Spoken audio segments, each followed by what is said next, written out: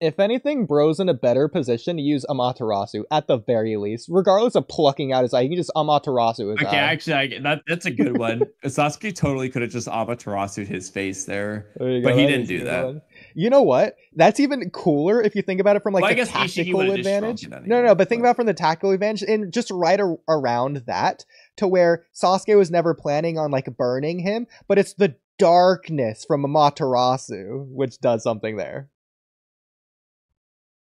It allows Kawaki to get away. Even. I like that as an Yeah. idea. Well, I was thinking, I mean, if he just burns the eye before Ishiki can react because he's not ready for it, there we go. Goodbye, no jutsu. Yeah. And then the stupidest one would be if he can use Ameno Tejikara on specific body parts and he just swaps himself with Ishiki's eye. Die. Just blinds him that way. Starts bleeding out. Oh my god.